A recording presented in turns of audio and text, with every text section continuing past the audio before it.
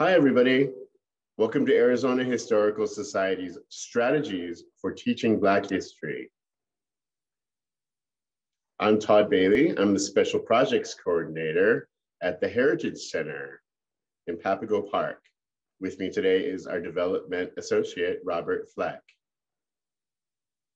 Some helpful reminders.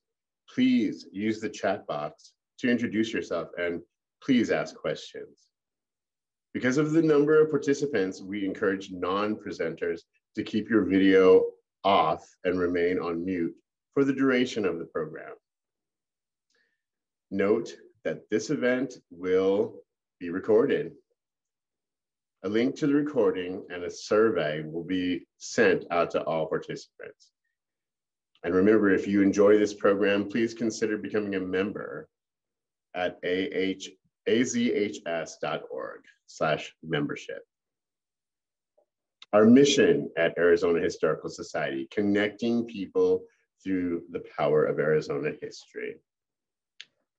The Arizona Historical Society is a nonprofit organization and a state agency established in 1864.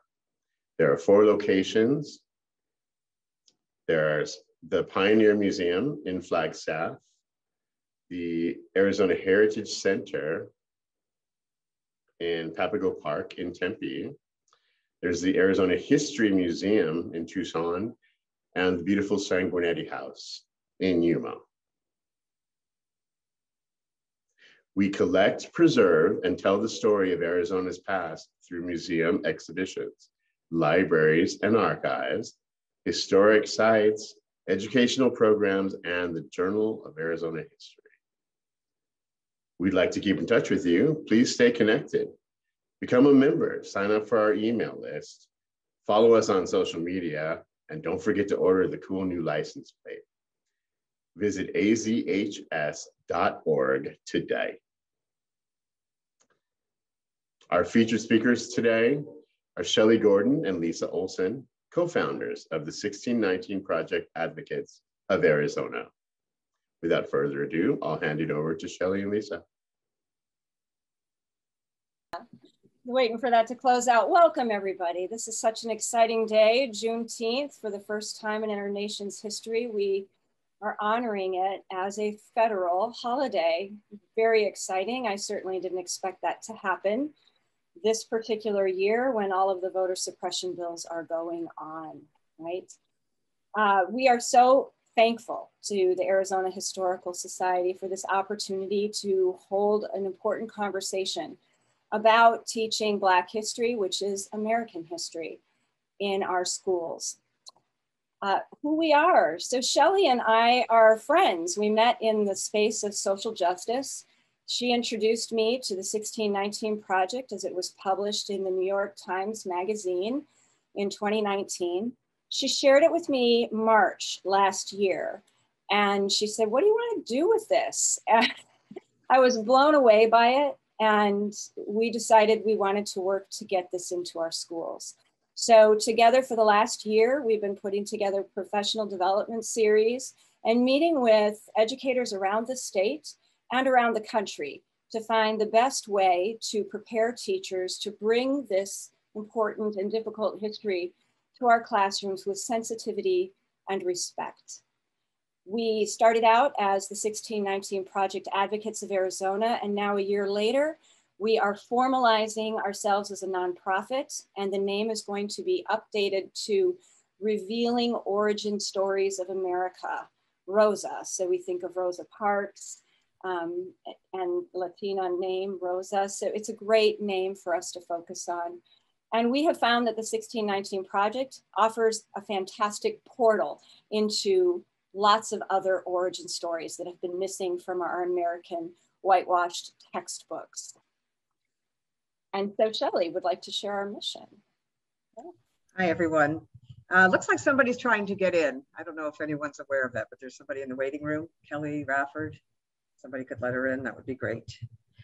So as Lisa said, we came together because just reading this magazine was really life-altering for me. I never before had I considered that slavery, the legacy of slavery had such an impact on our nation's history. Everything we think of in modern society has been affected by slavery, and you'll hear more about that from our guests today.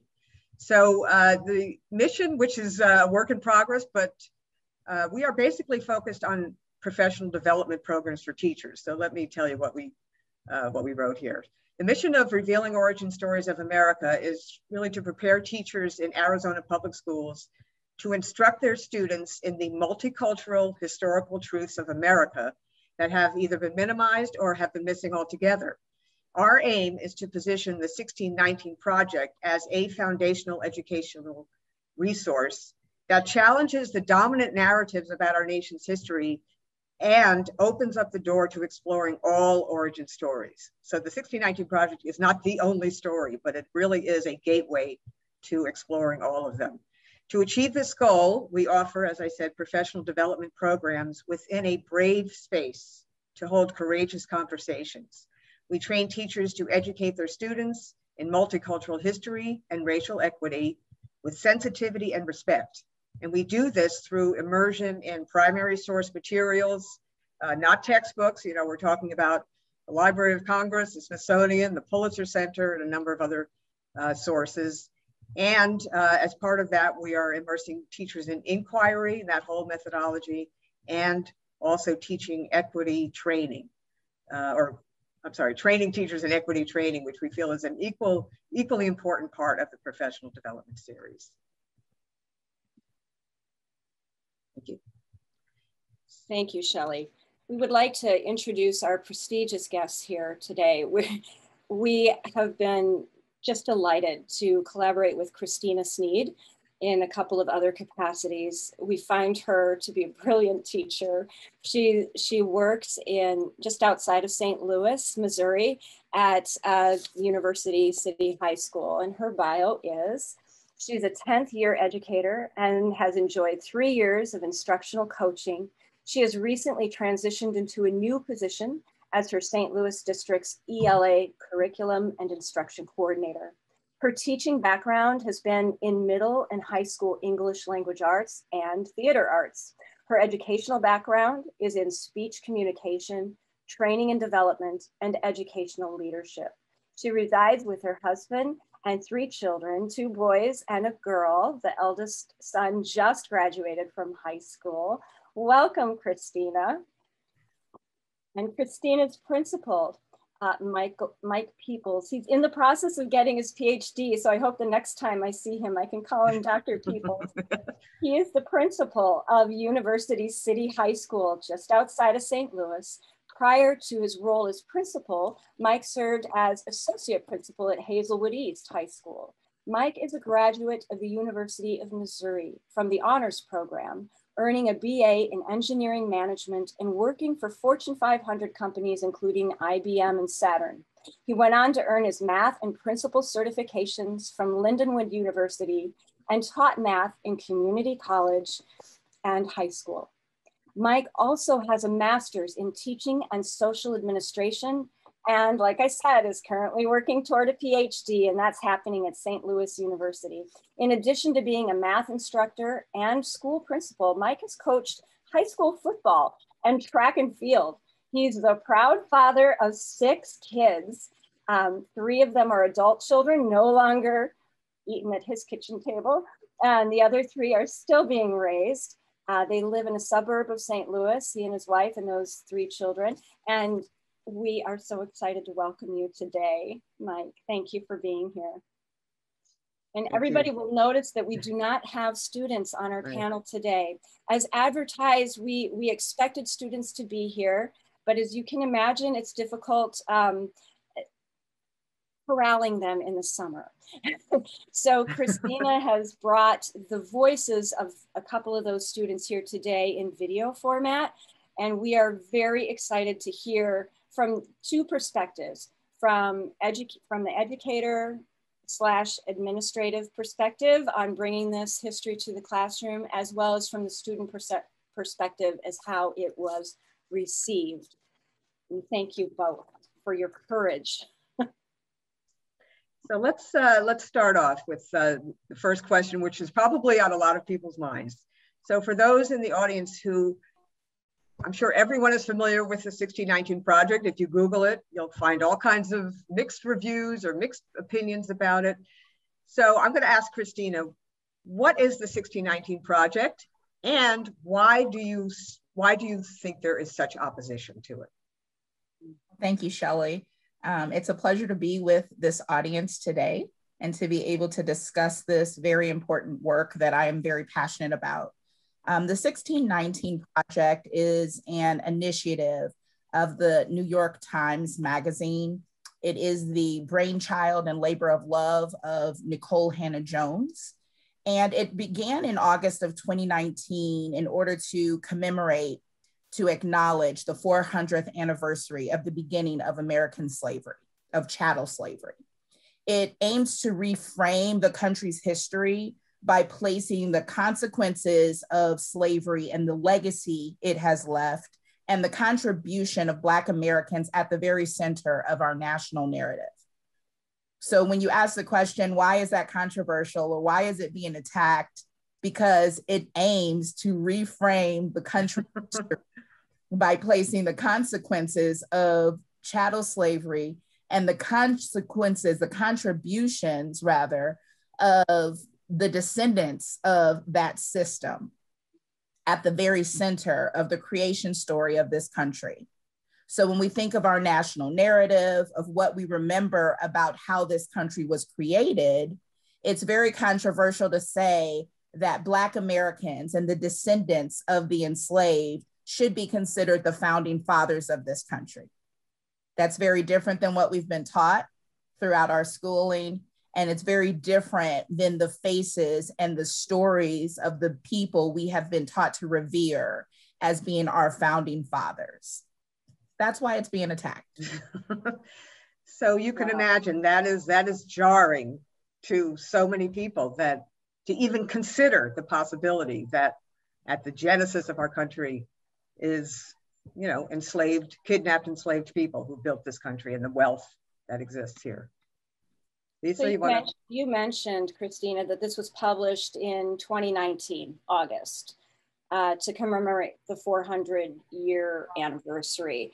And you began pondering, as we understand, from that moment that you read this, that you were going to bring it to your classroom. So we understand you brought it to your classroom second semester that year, so 2020. And I'm just wondering, how did you introduce this material to your students? How did you start that conversation? Well, thank you for asking that question. As soon as I heard about it, I was intrigued, and I immediately started thinking, how am I going to introduce this to my students? Because I am an English teacher. I'm an ELA teacher. That is my background in speech and theater. But I always believe that strong, rich, powerful text should be at the center of what we do in English. And that doesn't, there are no walls between what types of text we should be putting before our students. So I saw it as a great opportunity to engage them in learning around an important topic and engaging with a rich and powerful text. So I started thinking of like how to make this relevant for them, because anytime you talk about something that is dealing with hard history and controversial topics, you always have to find the in with students. How do you make it relevant to them? And so I just thought, like, how do we talk about race in our society? Like, how do you broach that topic? And whose responsibility is it to teach students, to teach young people about race?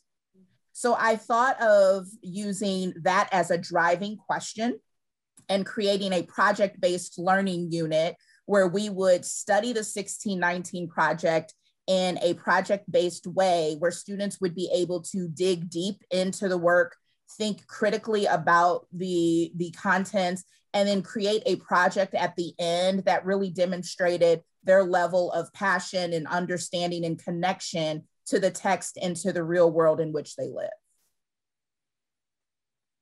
So Mike, you know, Christina decided to be the trailblazer at Hazelwood High School, or University City High School, pardon me. And you know that this has some controversy, although Christina told us that she started teaching this in actually during the pandemic in 2020. So you, as the principal of the high school, how did you react to her wanting to do this? Did you have one? Were you concerned? Did you think about the community and their reaction? And thank you, Shelly, and thank you to Lisa as well. And thank you for the opportunity to be with you today to have this very important and impactful conversation. And in response to your question, I'd like to say, before I respond actually, to give full accolades to Mrs. Christina Sneed and her brilliance related to her embracing this work. Her standards of work and her excellence are not typical. She goes above and beyond in the interests of our students regularly. And it is a sincere privilege to have the opportunity to work with her. I have watched and marveled at her work since she's been with us, and our students were very fortunate recipients of her efforts.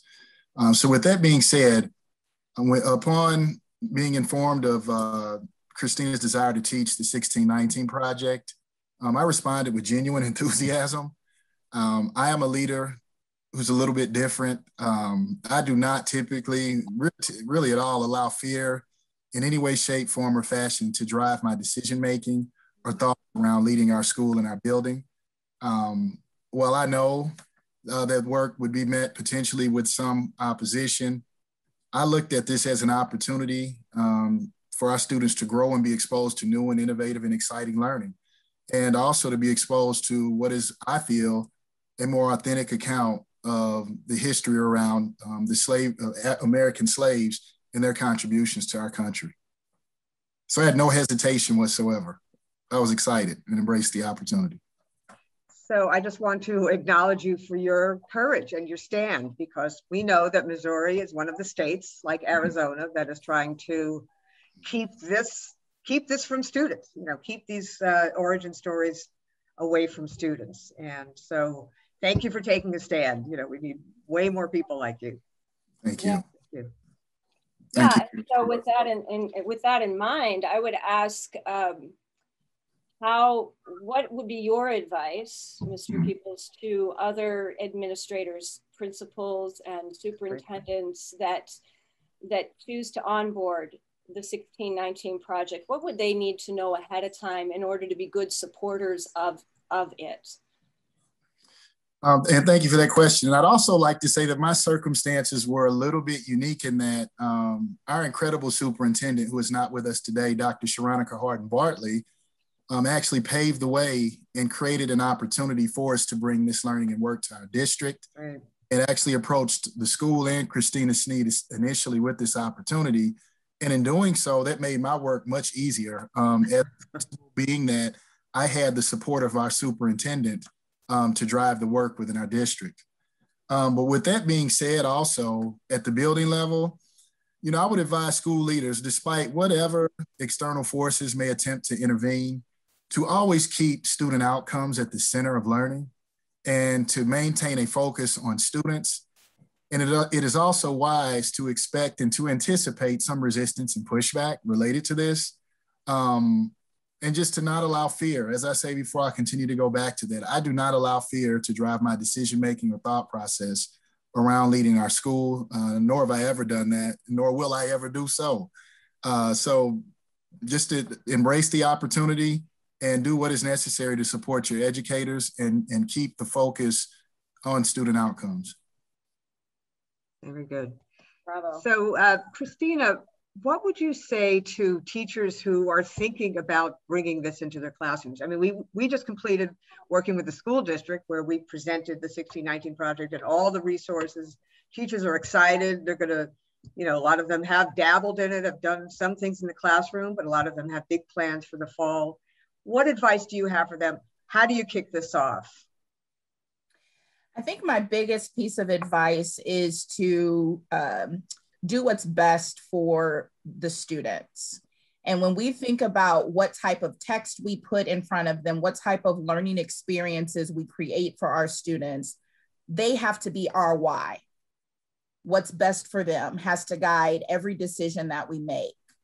And one of the reasons that I'm very passionate about creating rich, deep, immersive learning experiences for students is because I didn't receive that as a young person, as a student. I didn't receive that.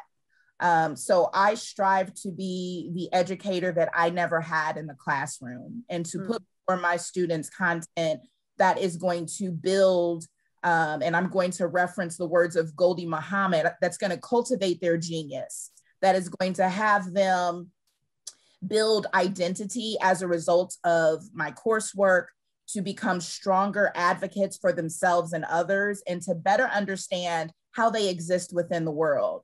Oh yes, Dr. Gholdy Muhammad, her work is breaking, and her mentor, Dr. Alfred Tatum, actually worked with us at University City High School to develop our literacy work.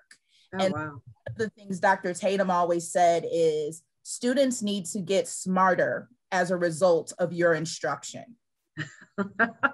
And if they're not, we're not doing our jobs. So I thought about, and what I would recommend to teachers is, in what areas do you want students to get smarter? And then make sure that you are cultivating their genius through rich learning experiences that are going to help them be smarter as a result of whatever that learning is, whatever the text is. And so I want my students to be stronger individuals, stronger human beings. I do want them to be more effective communicators. But when I think 5 years down the road, when they have long left my classroom, I want them to be competitive and impressive no matter what room they're walking into. And when we're talking about the 1619 project and the work that, that it really delves into, that's life enriching work that has so many benefits outside of academics that I can't even count all of the ways it enriches our students. So I encourage teachers to create those types of learning experiences that will enrich human beings and not just the academic side of student life. Beautiful.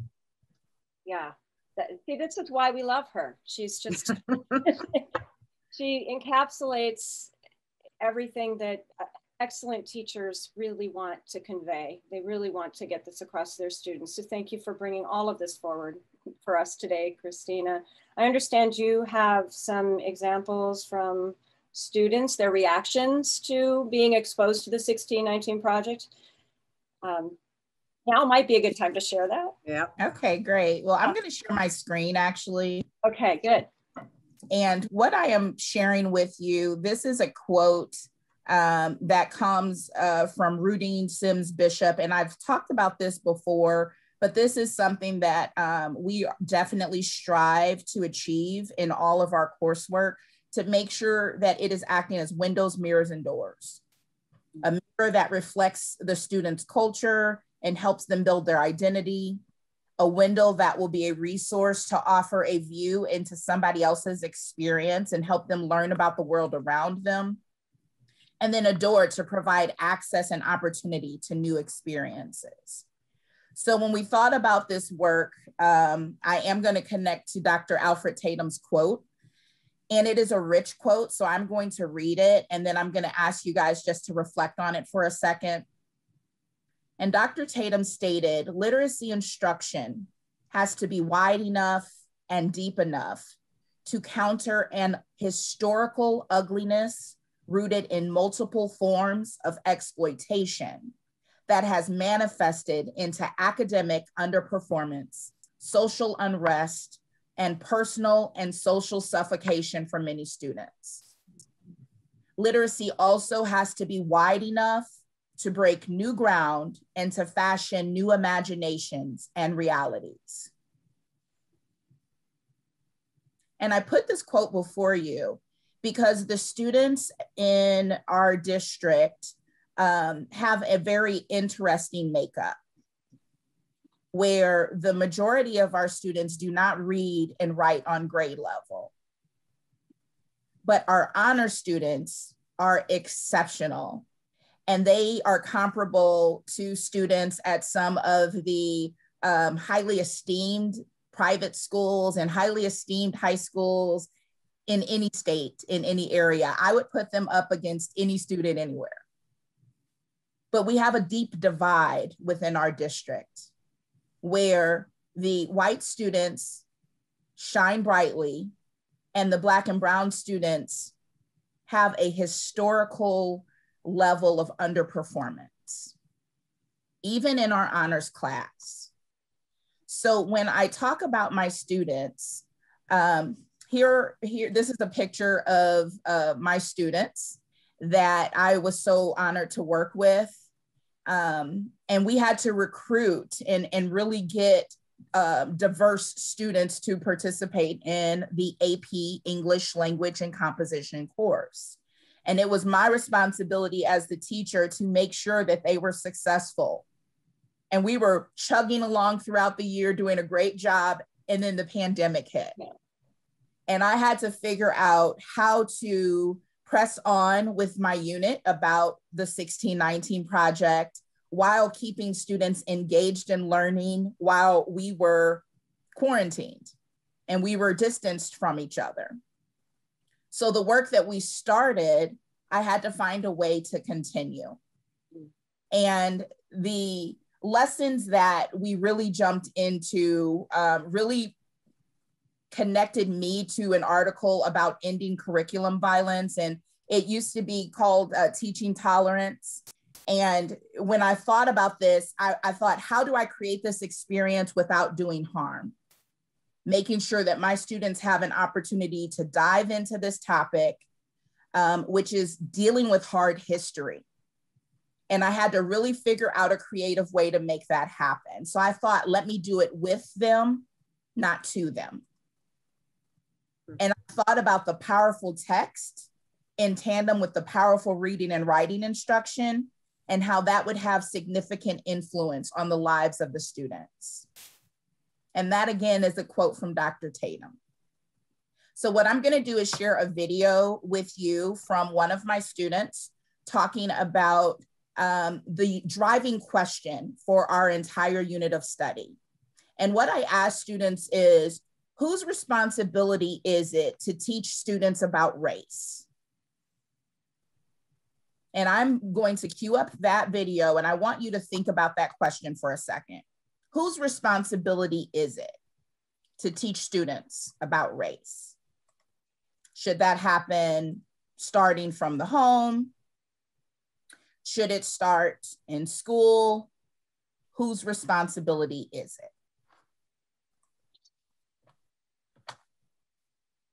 So what I am sharing with you right now comes from my website, and this website, I'm going to drop the link in the chat so that when you get an opportunity, you can peruse it, that you can dig into this a little deeper because there are so many different videos and reflections from students that participated in this coursework. And so it has their written accounts. It has kind of like all of the text that we analyzed throughout our study. And then at the bottom of it, it has these wonderful images from the art installation we created. And then it has some audio series, their personal podcast. So if you are a person who is really curious about like how the students felt about all of this learning and how they connected with it, you can feel free to listen yourself. I am only going to share one of these with you, and this student's name is John, and you will hear him introduce himself actually in the audio. And John is an interesting student, one of the most brilliant minds that I've ever had the privilege and honor to work with.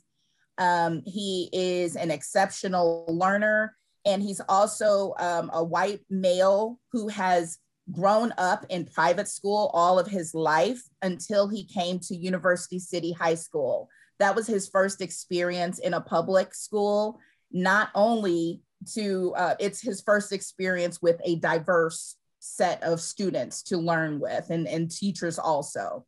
So I'm gonna play this. Let me make sure my audio, yeah, everything is ready. Hi, I'm John Ruland, and during the next 5 minutes or so, I'm going to talk about why it's important for all of us to suffer through the hard history, even though it's not exactly the most comfortable thing in the world. This past semester, my class explored the 1619 Project, which was a huge collection of essays, podcasts, and reports about race from the New York Times. It was headed by Nicole Hannah-Jones. Her project aimed to expose the myriad of ways that Black people are still discriminated against in America. It delved very specifically into that, and it claimed that Black people live out American values most of all through the contributions they made that were usually forced to the foundation of our country as we know it. We spent a lot of time on this as a class, and I think we sort of got used to the deep dive. I mean, I fully expected to deal with a hard issue every day when I walked into the classroom, which begs the question, is school even the place for this kind of difficult, disheartening content? Should race even be discussed in school? Is it too hard? Is it too volatile? It's a very sensitive issue. Everyone has their own emotionally charged experience with it, including me. Would it be best to leave it to other institutions to deal with? And my answer is that race should be talked about in school. School is the perfect place to deal with this kind of thing because it's a place where objective truth can rule. It rises above the biases and the singular experiences of the home and the truth of any one person. The objective truth and this personal truth can work together in harmony. The Truth and Reconciliation Commission report was a study that came out of South Africa's response to apartheid. And they examined how we can use two kinds of truth in order to heal societies. And these truths work together to create change. And the two kinds of truth are factual truth, that's statistics, history, briefings, what indisputably happened. And then there's the healing truth, which places these facts, what happened, in the context of human relationships, how people experienced these things, how each person experienced these things for themselves. And with race in America, students live this context every day. They're full of experiences with race. But the Truth Reconciliation Commission showed me that in order to change things, a person has to have factual truth first in order to get at this healing truth, which takes their experience that they have and applies it to these facts and creates something bigger. Teresa Coble did a TED Talk for the TEDx Gateway Arch, and she talked about how to forgive a large group of people as a society and to get past suffering and to get past wrongdoing, you have to know what went wrong. You have to understand it deeply.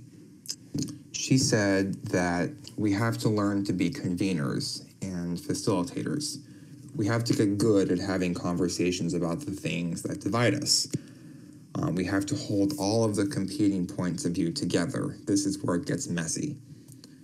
So what does this look like in class? It looks like Socratic seminars. It looks like debates. It looks like all these kinds of academic responses to a stimulus, whether it's books, movements, research papers, the 1619 Project as a whole.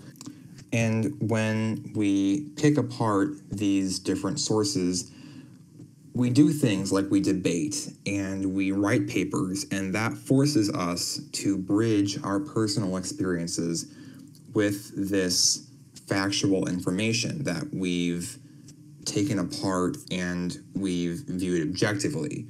Einstein kind of alluded to this balance between factual information and putting your own spin on it. He said that education is not the learning of facts, but the training of the mind to think. I mean, anyone can get facts anywhere. I can go through my day tomorrow and there will be facts that are shouted at me from every which way, and I have to be able to filter all of it and to connect it to my own personal experience. How am I going to use it? If it's not clear, what I'm advocating for is not that race should only be talked about in school. I'm advocating for a partnership between school and home.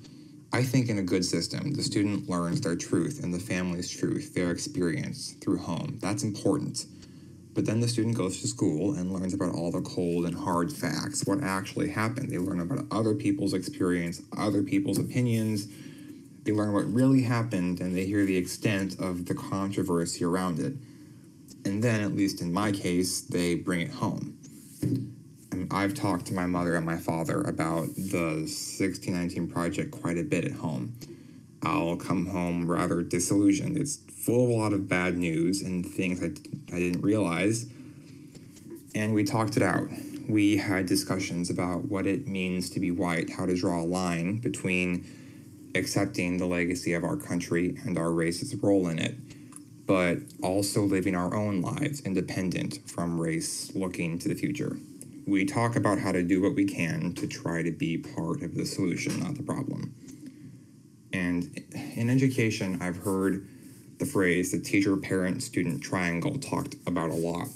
And I think it makes perfect sense. You have to have both sides of the story. You have to have both kinds of the truth, just like the TRC said, and just like Teresa Kobel said. So how does all of this connect to me personally? How does all of this connect to my community? Hard history has a lot of roots in St. Louis. It's a very isolating place racially, north, south. I'm lucky enough to live in a place with a mix of both races. My school represents both sides of Delmar and both sides of Olive. But given the geographical racism of the city, it reaches back to redlining, it reaches back to the Federal Housing Administration. And as the 1619 Project taught me, it reaches back a lot farther than that. Given that geographical racism, white and black people kind of have different geographical and social lives a lot of the time. As for my experience, I didn't really have a reason to go above 70 until very recently. I live in Northview City, but a sizable portion of my life, almost all of it, takes place south of where I live. Rare is the occasion when I have to turn north on Midland as opposed to going south. Most of my friends from U City and from my old school live south of me. And my family lives in South U City, or they live in the quote-unquote wider suburbs to the west across the Missouri River. UCHS has for sure opened my experiences up a lot. But what this project has taught me is that I need to be aware of my own experiences, and I need to be aware of my own relationship to race, because there always is a relationship to race, at least in this country. This semester has dropped a bombshell, and it's been hard to process all of the hard, saddening truths, especially for a person who considers myself kind of naturally optimistic. But what I've realized is that if I'm supposed to go out there and change things, I have to be completely open to the truth and completely open to the stories of other people. I didn't realize the extent that racism pervades the industry of farming and how that connects to the land ownership that we have today in cities. And I didn't realize how far deep racism goes with healthcare and how the different races do not have an equal opportunity to fair and quality healthcare in this country. They say that education is the most powerful weapon, but it's more like the clothes on your back when you go into battle. You have to have it on before you can start fighting. And for an issue as substantial as race, in a country as big and as old as America, they're pretty heavy clothes. We need to do a lot more work as a nation before we can call ourselves free from racism. And we need both kinds of truth in order to do it. I need to know what I'm talking about, but I also need to know who I am and why I'm even opening my mouth.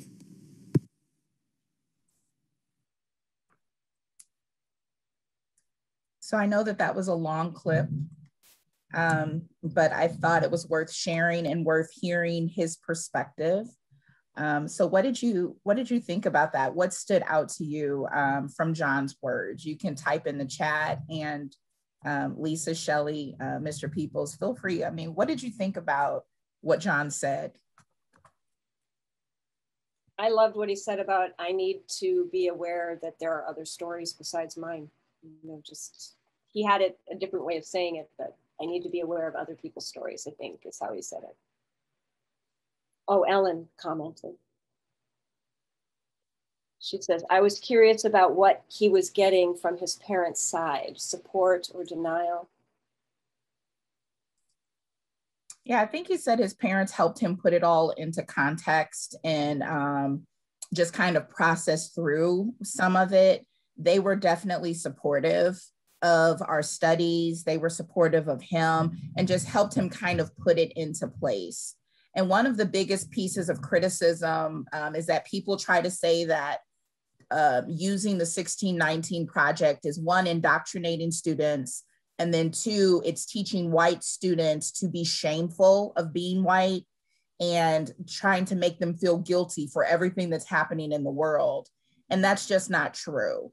And so one of the things we talked about is that this is not something for us to own ourselves and say we're responsible for everything, but we are responsible with what we do with it in terms of how it impacts our future decisions, the way that we move in the world, the type of experiences we have for our children and for our peers, the types of discussions we have, how we vote, you know, how we actually move in the world today and in the future. And I think John and his family and the way that they supported each other through this learning is an example of that. You know, as I was listening to him, I mean, it was so rich and there was so much there. But for me personally, and I think this sounds like what was his experience, I found it liberating. I did not experience shame or, oh my God, what if, you know, I didn't look at it personally, like me personally, although it did give me an opportunity to do my own soul searching and how do I operate in the world, and you know, my privilege. I'm very aware of, and I'm not rich, but you know, it just really was woke me up, and it's amazing to me that so many of us in the professional development program we did, also teachers, this was all new to them. You know, they didn't realize that racism was systemic. I mean, now it's, you know, so much has come to the surface and we are more woke than we have been. But I just think it is such a gift, you know, even if the story, it's, you know, the story, like I said earlier when I was reading our mission statement, it's a gateway. It's like, I mean, I have learned so much about history. Most of us, you know, if you talk to people, their feelings about history, oh, it was just, you know, dates and events, promptly forgotten after a test, you know, not very satisfying.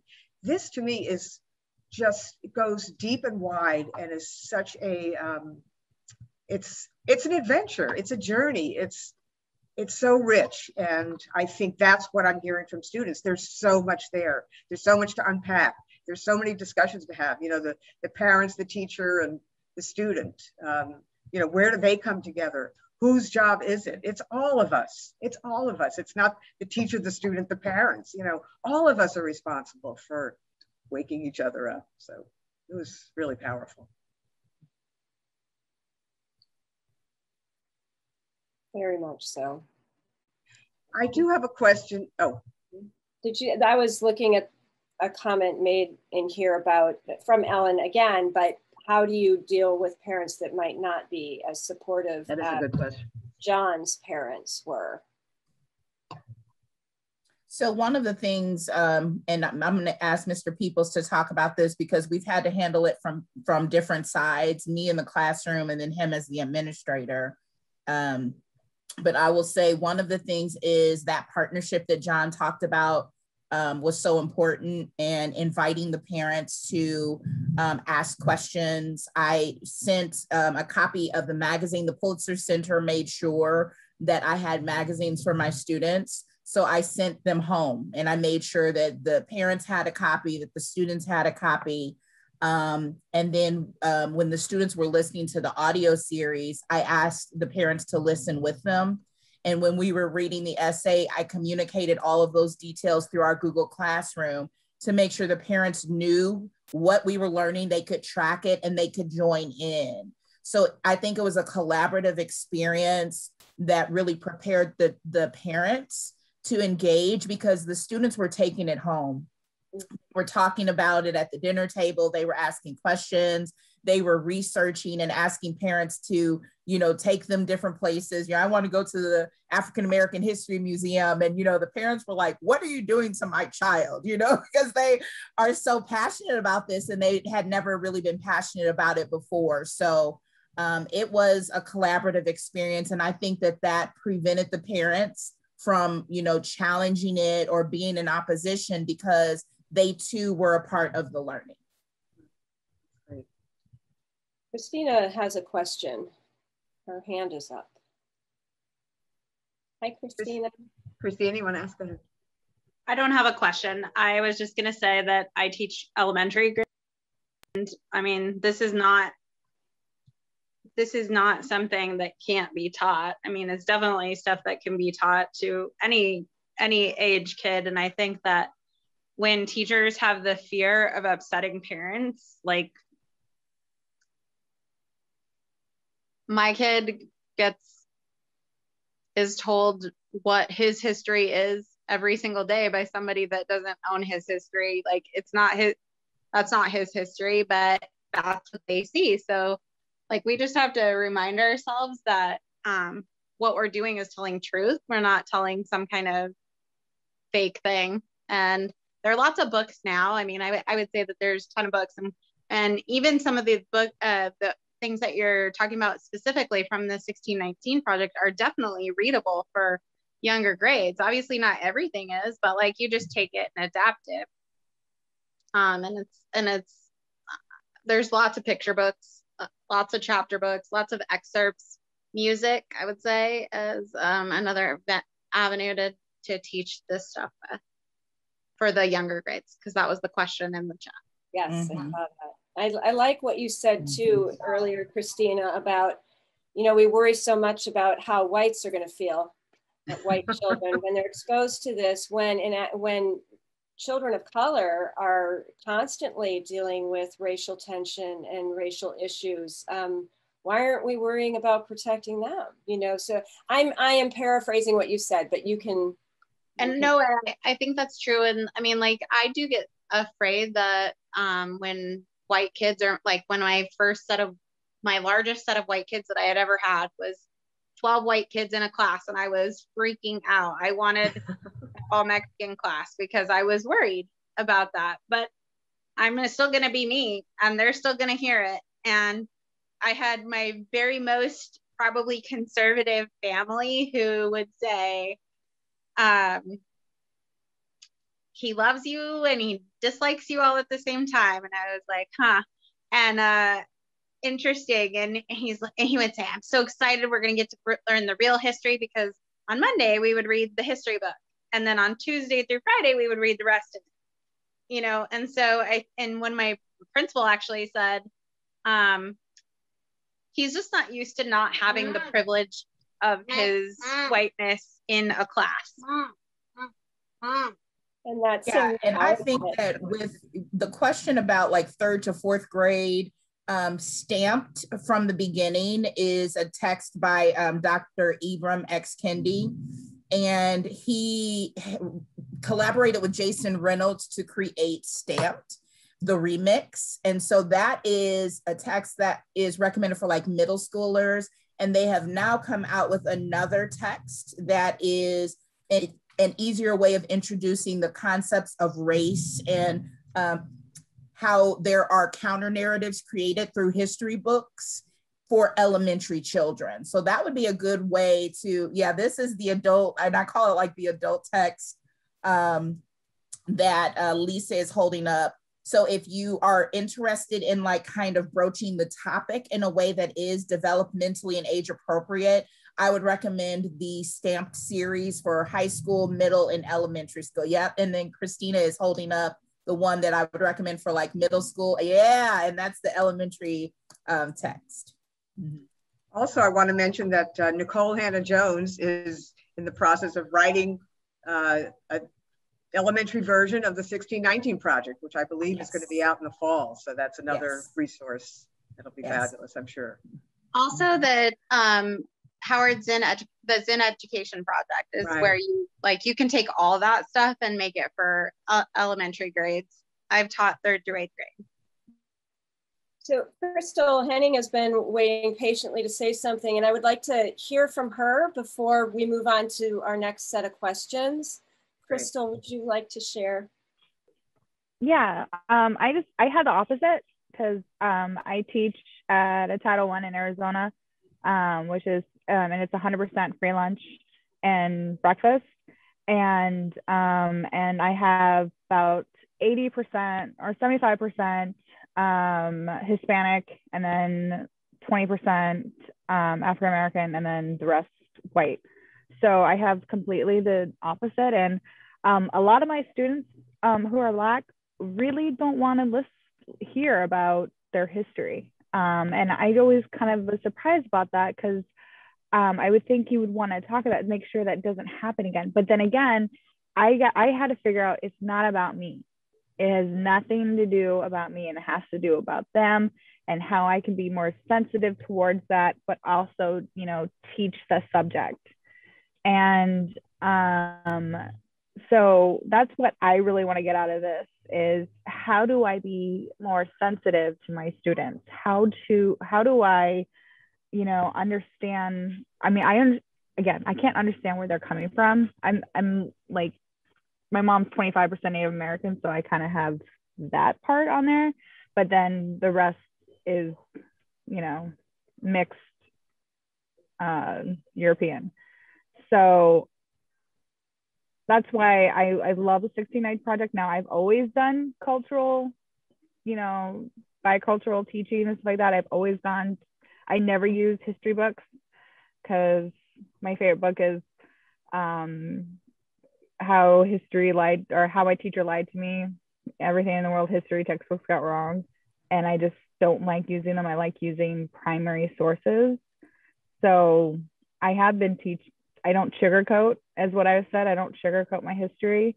And sometimes they get really, like they feel like people are looking at them when I'm talking about that kind of part of history. Yeah, and I had a student, a male student, who said, like, I don't want to learn about this. And he said that he's tired of us talking about slavery, and he feels like every time people talk about African Americans, it's always connected to slavery.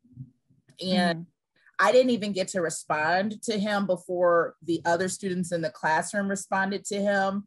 And what they told him was that, like, and these were Black girls who responded and talked about how empowering it was learning about the 1619 Project and all of the multiple ways Black people contributed to this country, because we don't hear about that. We don't hear about the positive contributions. We don't hear about the perseverant nature of our people and the resilience and the power and the strength within our people. And they talked about that needing to be more of our story than slavery. And the 1619 Project really emphasizes all of the ways that we impacted this country in a positive way, and the ways that we are still living, you know, off of the sacrifices and the blood, the sweat, the tears of our ancestors and of those that were enslaved. And so when we talked about, like, kind of flipping the narrative on its head and seeing how the system of slavery produced who we are today, and is that something that's negative, or is that something that's super empowering? And it's like, if we could live through all of that and accomplish what we have today, what is too hard for us as a people? And there's joy in that, there's strength in that, there's power in that. And that came from the students. And after they talked, and I just sat back like this, and I let the conversation ensue. And at the end of it, he was like, he thanked them for their perspective. And he said that it made him think differently about the entire project and about the work that we were doing.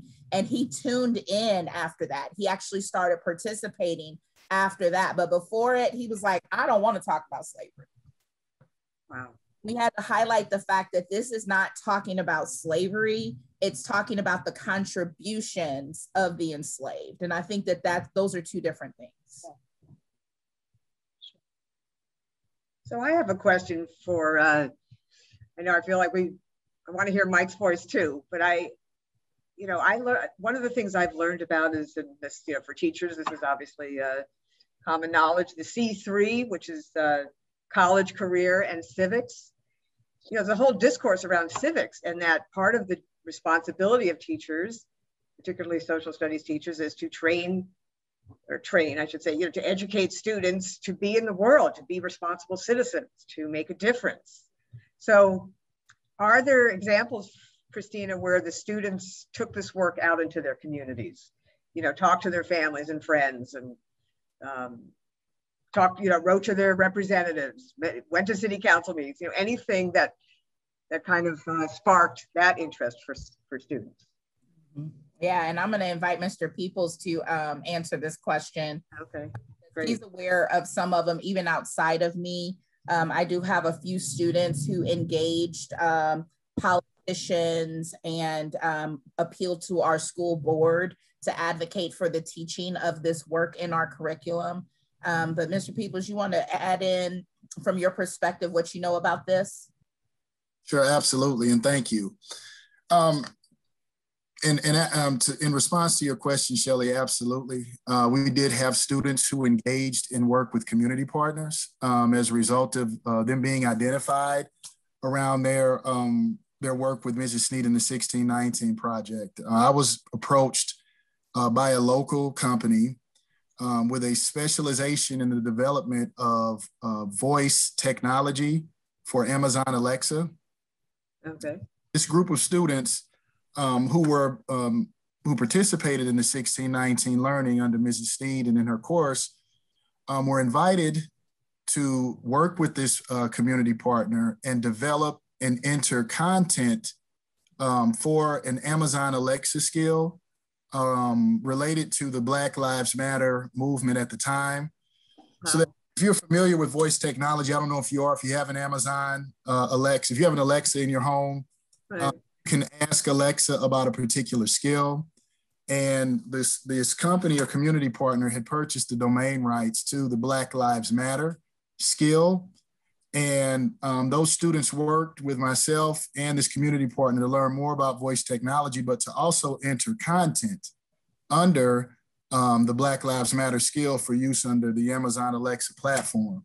And in doing so, they were able to bring forth their learning and exposure to content as a result of their work with Christina in her class, and actually contributed significant portions of the work and their and what they learned and were exposed to the platform, and entered that content into the skill, and the skill actually did go live. So if you happen to ask Alexa to tell me more about Black Lives Matter, or to ask Alexa, what does Black Lives Matter entail? Her response, the content you hear in her response, our students had a significant contribution in that area. And that was tied directly to their work under the 1619 project. And I would also like to say, one of the things that is incredibly frustrating for me as a building leader related to this is, you hear a recurring theme around fear. And I just think there's something for us as a society to take away from this space that we're in.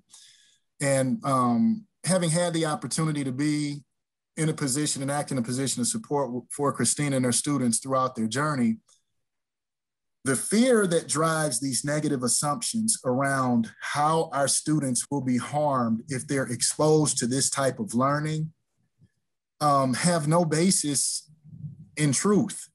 And think about, I mean, we have a shining example of this not being like, if you look at the outcomes of Christina's students, and particularly the white students, none of them were harmed, targeted, ridiculed, in any way as a result of their exposure to this learning. My office did not receive a single complaint or concern rose to my office from any parents of any students associated with this learning. Furthermore, there was no wide backlash in the community related to the learning and work around the 1619 project in our school, and I stand by that.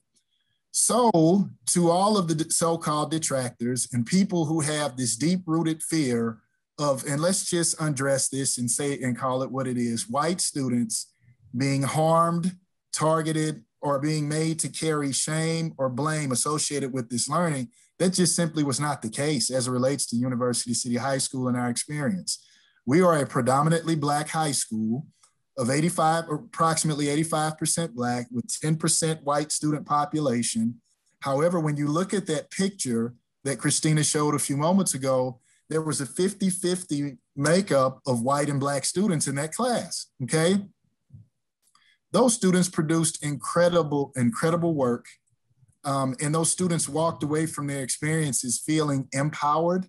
They are better off as a result of their learning. And I feel they're better prepared to enter society and advocate for change and systemic growth and to combat racism and to act as leaders and agents of change in the interest of race and equity in our society. So I just don't see where there's a basis for this deep-rooted fear other than, the negative assumption associated with challenging the historical narrative and placing the contributions of Blacks at the center of the narrative.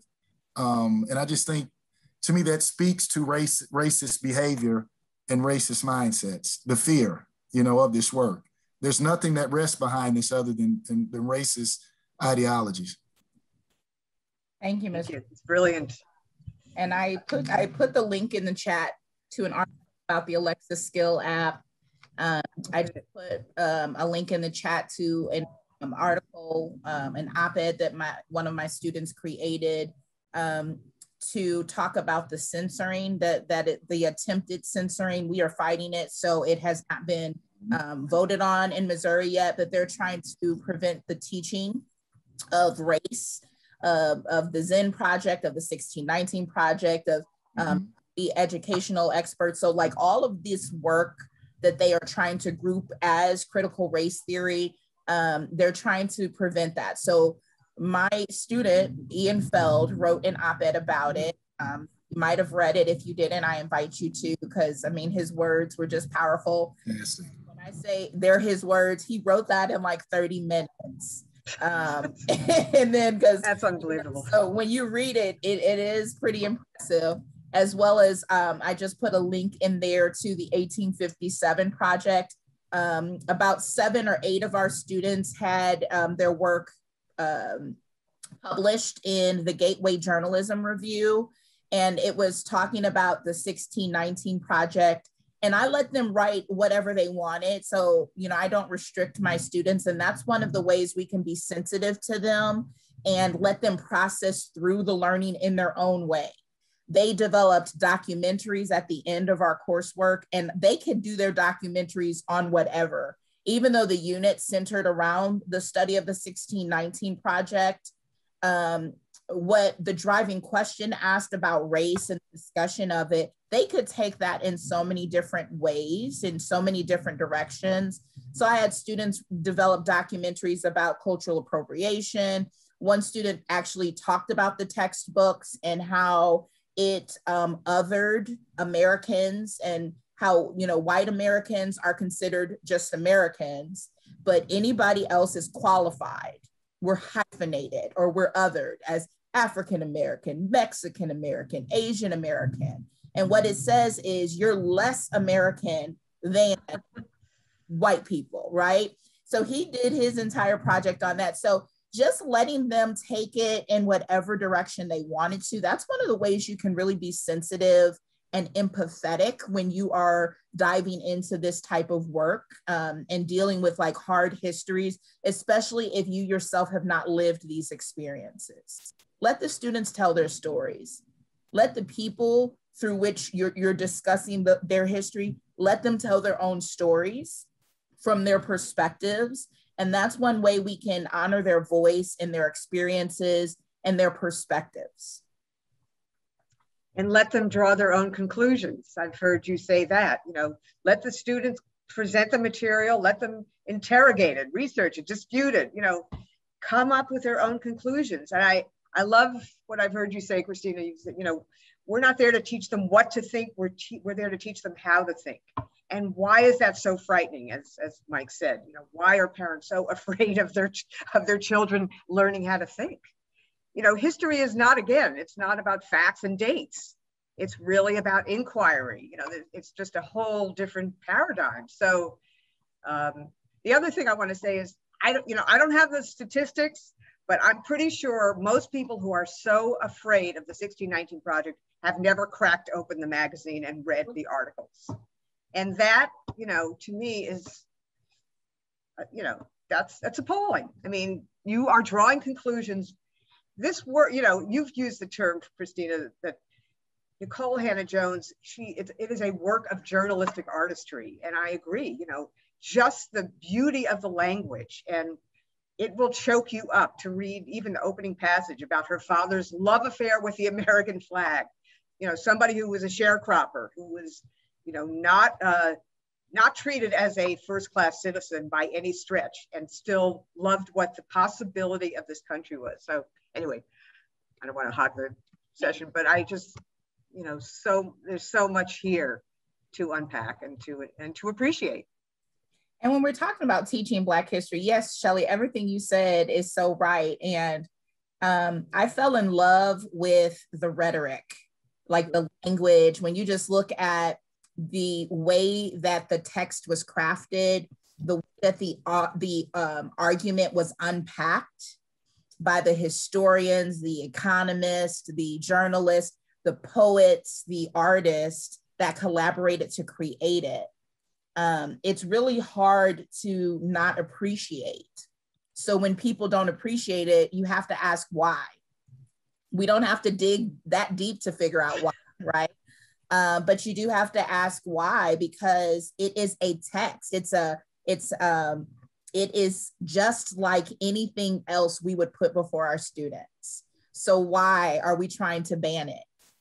Right. You know, I could pull excerpts from, I mean, we read What to the Slave is the 4th of July from Frederick Douglass, and that's a part of many curricula. And yet that is deep, and that has many, you know, terminologies that could be considered offensive, right? The content is, it's a deep exploration into, you know, why do Black people celebrate the 4th of July? What is the symbolism behind it? How does it impact us as a nation? And when you look at the time in which it was written, you look at the orator, and you think about the audacity of them to ask him to speak, you know, during the 4th of July celebration. And he's like, okay. And what he delivered was a huge, what people would say, a check or a slap in the face, you know, to the white audiences. And yet we study it. We talk about it, right? We dive into it. And what is different about that than this? Mm-hmm. And we could talk about all of the texts, Elizabeth Cady Stanton, and when you start talking about some of her texts that are talking about women's rights, right? They are just as controversial, especially during that time in which they were created, and yet we study them. So why not this? I would like to follow up with something that you just sort of dropped in on a previous question. You mentioned critical race theory. And I continue to hear people address the 1619 Project as an example of critical race theory. And you have an interesting perspective on this. So would you care to share how critical race theory correlates or does not correlate to this work? So I think too many people are accepting the category of critical race theory and the connection to the 1619 Project without actually challenging its connection. and asking, how is the 1619 Project critical race theory? Because the definition of critical race theory involves law. It involves an agenda to actually enact changes in the way that we, structure our thoughts and understand the world in which we live. And Nicole Hannah-Jones' work is an argument from a journalist that wants us to reconsider the way that we feel about the place in which we live and the history about its creation. She is not trying to get us to change legal policies. She's not lobbying for anything that involves agenda changing narratives in terms of legal narratives. So I do not believe that this is critical race theory. And if anyone does believe it, I just ask them to look at the definition of critical race theory and then read and study the 1619 Project and then ask yourselves, does it fit? Does it fit? So, Mike, we think that's all that needs to be done. And if you don't know what critical race theory is, don't just accept someone saying this is that, because it's a red herring. It's a distraction, and it's just people trying to get people to attack something that they don't even understand. So I invite people to just look at the definition of critical race theory, study the project, and then judge for yourself. I think it's meant to oppose. It's language that's used as a catch-all to oppose something. That's how I hear it now. But absolutely.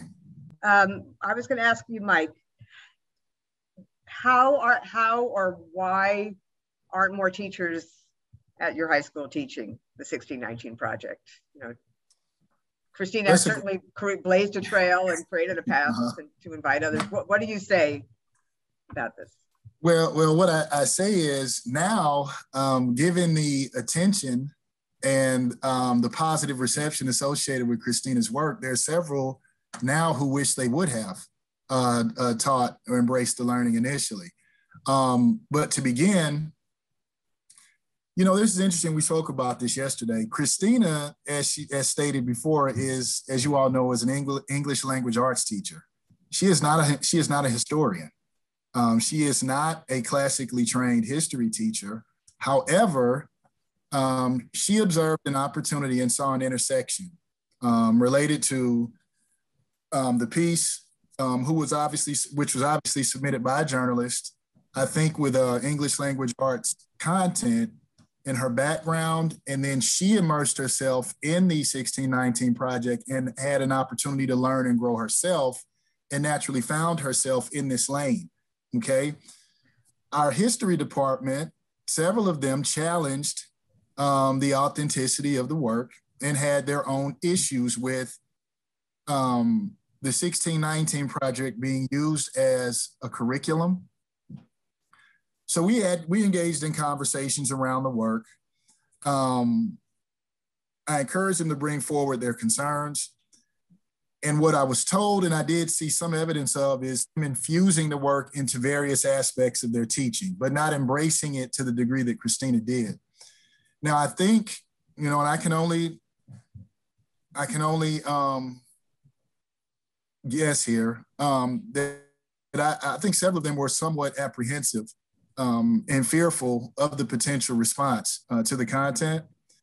Christina was the one who was courageous enough to take on this learning and embrace the work with the students. And she has now cleared a pathway, however, based on the success she had with the work, for others to get on board now and continue the movement forward. So there's a school of thought associated with, where we are with this, that think that works of this nature, such as the 1619 Project, critical race theory, should be mandated as it relates to schools, and should it be mandatory learning for all? I have never operated from that mindset. I think it should be encouraged. I think we should be encouraged to embrace the work and to move that forward for the benefit of our students. but mandates to me operate in the same capacity and space as do the people who rest on the other end of the spectrum who are seeking to ban the material. I think we encourage the work because I think this work and this learning is a matter of the heart. I would hope that through encouragement and seeing the success that we have, that we would be compelled or feel drawn toward the work and the need to expose our students to more authentic historical accounts. So in a nutshell, I think moving forward, and my sincere hope is that for years to come at University City High School, we'll begin to see more evidence of the implementation of Nikole Hannah-Jones' work infused in quite honestly, all content areas.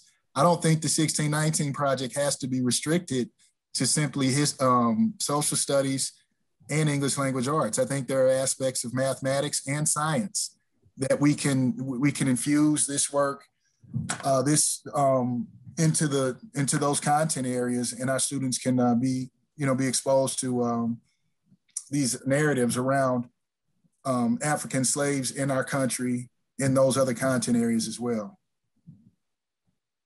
Yes, so in addition to what Mr. Peoples said, it will be a part of our curriculum for our African American Studies course next year. It is being used in our US history course for next year, and this is the plan, as well as some of the English teachers have used parts of it. And so we are finding ways to be able to connect it outside of just social studies, because it really is a work of art. And I'm hoping that journalism students will be able to really dive into the work as an example of the power of your words and the power of the platform of a journalist. So I think it has so many implications for our future work, and I'm just excited to keep going. I never thought the work that we started, last school year would still be relevant. And when I was listening to the audio clippings from my students, I was kind of speechless and in awe of the fact that I broached that question to them just about teaching race and whose responsibility is it. Should this be before all of this started happening in schools and before they started, attacking what we teach and trying to, put these bills forth to restrict what we teach, and how relevant for students to think about it, study it, talk about it before it actually happened. Even before George Floyd's murder, we talked about, do Black Lives Matter, and what evidence is there in this country for your answer, whether you answer yes or no. When we just talked about it all, and the students said that it really helped them to live through last summer and all that was happening in the world. And I can only imagine that it's still happening today, because now we have a whole new group of students that is wanting to do some work with the 1619 project and lobby legislatures to not censor their teachers and to not restrict what is being taught in the schools. I just wanted to point out that I posted a link to the full issue of the New York Times Magazine of the 1619 project, as well as this accompanying broadsheet. And then in particular, Nikole Hannah-Jones's opening article, The Idea of America, which I often say, if you read nothing else in the magazine, although I encourage you to read cover to cover, read that article. It is life altering. So there's going to be questions from our attendees today, but I want to get to like two last questions on what we hoped we could get to today.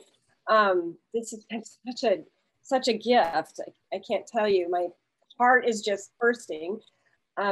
Relationships between your students in the classroom, did you witness any changes, Christina, as you walked through this with them? So yes, and I'm actually going to not answer that. I'm going to let my student answer that. This clip is much shorter, so it's not 9 minutes long. Let's hear from Jaden. And this is one of the young ladies. She just graduated, but she was in that class actually with John. So I'm going to let her speak. So with that, I'm actually going to invite Jaden Smith who is one of my students, to join into the discussion. And Jaden, you can say whatever it is that you would like to communicate about our work and also the work you created throughout our process. Okay. How y'all doing? I'm Jaden. But the first thing I want to say, as being one of the students who was learning about the 1619 project, the class I was in, I mean, I guess you could say it was diverse. It was like majority white, but Black students in it. And the first thing that the learning about the project did was bring us closer together in a way where learning about just typical slavery couldn't do.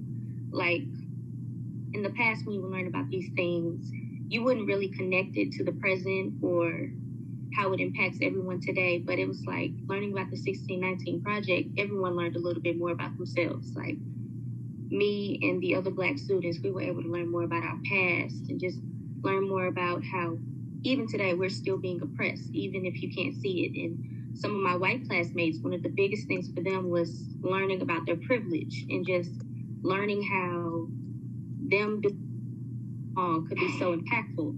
And yeah, it really brought us closer. It allowed us to really dive into like some deep stuff together. And for me personally, I really enjoyed it because stuff like the 1619 project will be just stuff like I talk about at home with my parents, or just stuff I talk about amongst other friends and things like that.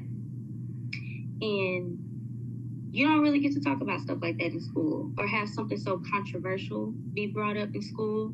And I think with it being talked about in the classroom, it showed you it's not controversial at all. It's just the truth. It's our history. It's facts, and it needs to be discussed and dissected. And it has it's great benefits to learning about something so heavy like the 1619 project. It's really thorough. It's not just something you can just do in a day. It has so many like different levels to it and branches. And yeah, I really enjoyed it, and I think it needs to be talked about more, and I think it needs to be talked about everywhere. I think every school should dedicate a semester to learn about the 1619 project. It does open your eyes and fully makes you aware of where we are today and how none of it is coincidental. It's all a result of slavery, and it's all just one big ripple effect, and you can't escape it, so you might as well learn about it. Jaden, can you speak briefly to the project that you created? After we got done learning, it turned into like a, I guess, project-based learning where we were allowed to do our own thing with it, basically. After learning about everything, just kind of taking it to your own hands and pick whatever topic connected with you the most and create either a documentary or a podcast on it. I chose a documentary, and my documentary focused on discrimination, colorism, and hair discrimination that Black women face.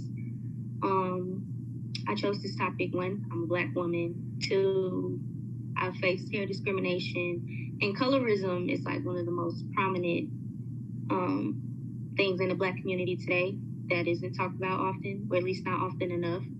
So mine was really close to home for me. I had all my friends help me with it. I had all my friends give me their own personal stories with colorism.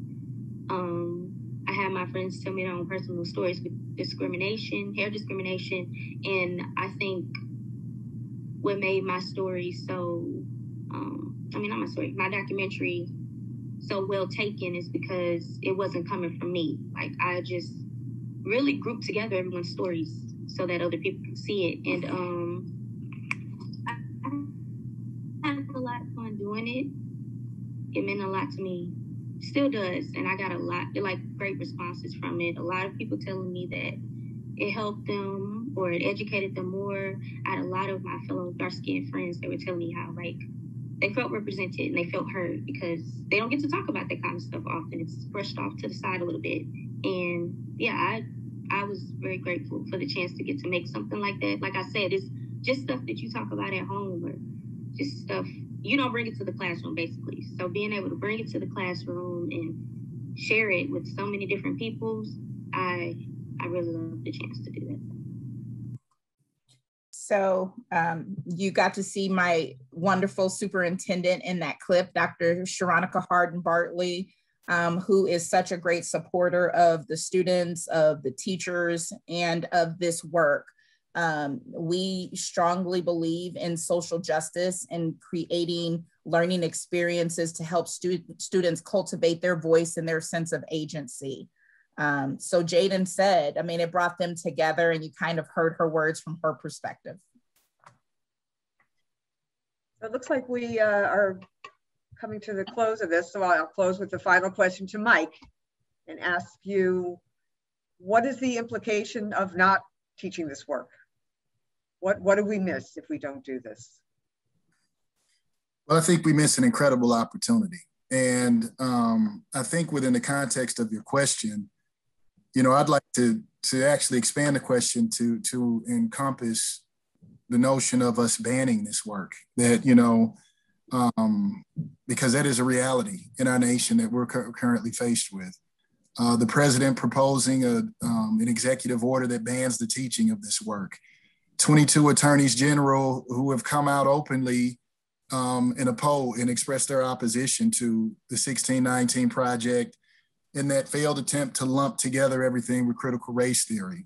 When you look and see senators, state representatives who have been drawn toward this potential movement to ban the work, I think you have to look at that, to me, and it brings extreme concern to me.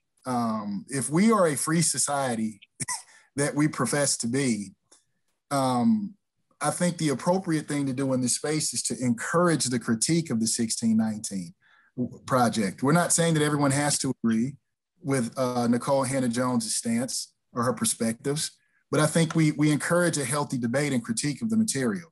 To me, that is what is American. That is what is indicative of a free society. But to move to the point of introducing orders and legislation that bans this work, to me, is the antithesis of a free society and would establish an incredibly dangerous precedent in our country. And for all of those individuals who have expressed this deeply rooted fear associated with introducing our students, our young minds and learners to this work, that is rooted in an assumption around a negative outcome, there is no evidence to support that claim. You, however, have now the journey of Mrs. Sneed, along with her students and their exposure to the work, both Black and white, from every area of the socioeconomic spectrum you can imagine, who embarked upon this journey together and emerged with incredibly powerful outcomes for our students that liberated them in their thinking. We have evidence to support that outcome. I encourage everyone to use the story around the journey at University City High School to combat these narratives and this thinking around the harm that can be done by introducing this work to the minds of our young learners. And we are here to support and serve as advocates. I am, most definitely, as a school leader. So I just want to, I really, really want to encourage everyone to abandon the negative thinking, the fear, and take a step forward and have the courage to embrace the work and give the students an opportunity. Don't withhold this from our students to their peril. Let's embrace this opportunity for our students.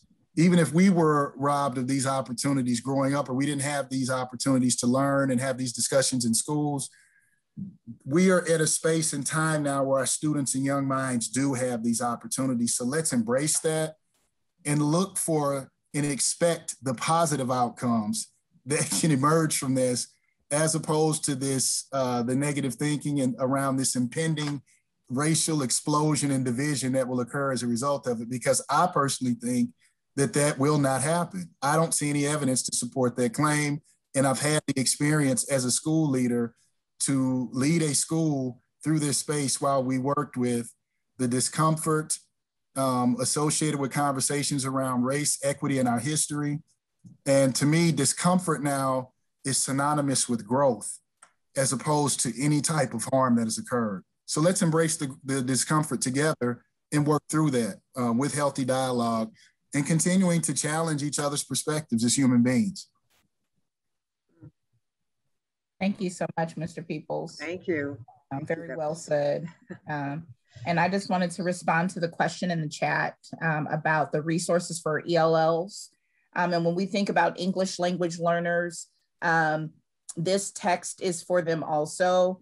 And what I encourage is read it with them and then let them listen to the audio series in tandem with the essays, analyze the visual images, and then write about it in their own language and share in their home language how they are thinking through, processing through, reflecting through the text.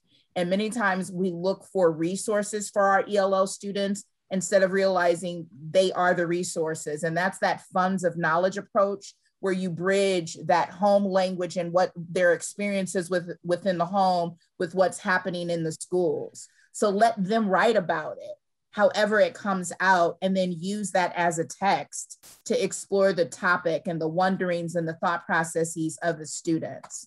So their writing can actually be the resources that you're using to engage with this work. That's my recommendation.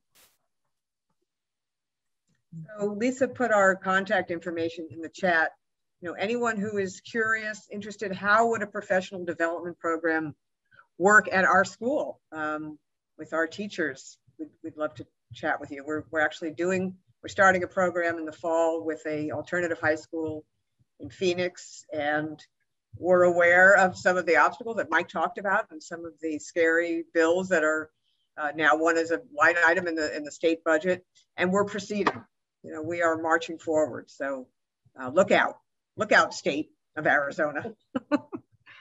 So anyway, I'd like to thank Christina Sneed and Mike Peoples for being here today, and for the Arizona Historical Society for hosting us and giving us this platform. It was really such a rich conversation. I'm so glad it was recorded. That's all I could say. So I don't know, Todd, anything you want to say to close? Otherwise, I think we're good. This was great. I just want to say thank you to all that showed up today on Juneteenth. We hope that you'll stay, all of our folks that joined today in the conversation. We hope that you'll stay connected with Arizona Historical Society in our social media, and go to our website to see what other things are coming up. Excellent presentation. Thank you all. Yeah, thank you. This is really a privilege. Very much so. I'm just a little verklempt. Is somebody recording?